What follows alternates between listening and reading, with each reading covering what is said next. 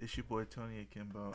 I've probably never done a video like this. I've always just made gaming content, but I feel like I haven't seen a video on this and it needs to be announced. Okay, so if you had to migrate your account from Java to Microsoft like I did, after I did that, I went back into my Java edition and said I did not own it.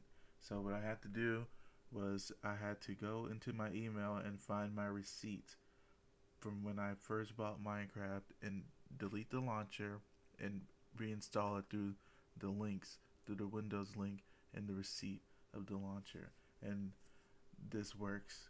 My friend in my Discord right now, I'm deafened, but he told me to go and check the receipt, and I did that.